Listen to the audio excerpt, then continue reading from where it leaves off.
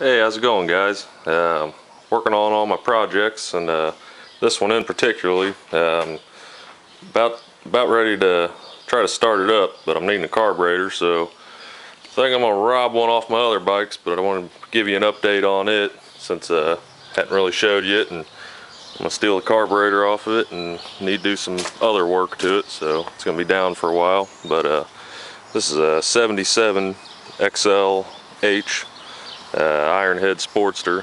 I picked this up. It sat for 11 years. This old guy's barn. He bought it off of his son-in-law because he was just out drinking on it all the time, out tearing up the town. So the old man bought it and kept it in his barn, and that's how I acquired it. Did have drag pipes on it. I came across a set of these 2-in-1 exhaust, which was the factory for 77, 78. So put them on there. I think it looks pretty cool. It's crazy how quiet it is with that on there now. But look at this big old tire this thing's got. All my buddies giving me shit. I think I'll say, what are you doing? Replacing your dirt bikes? Gonna go take this thing off-roading or what? But I just like it for the fairly originalness to it. I did put a different set of handlebars on it just because the other ones were all boogered up. So pretty cool. I just want to give you guys a little rundown on it. I'll go ahead and fire it up, let you hear it. Real quiet, smoking quite a bit. Top end don't sound too good. I'm gonna rob the carburetor and get tearing the top end down eventually, but here we go.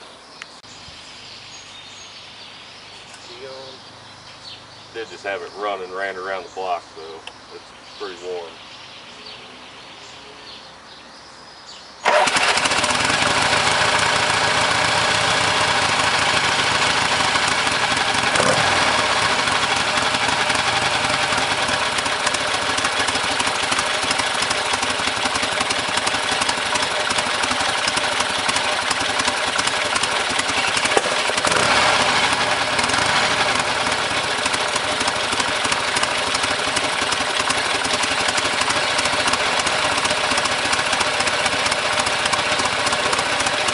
Pretty crazy how quiet it is.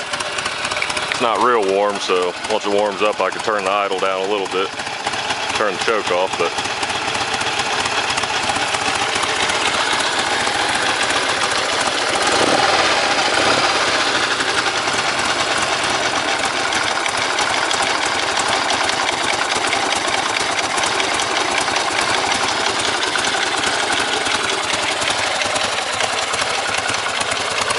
there she is, chugging right along. So,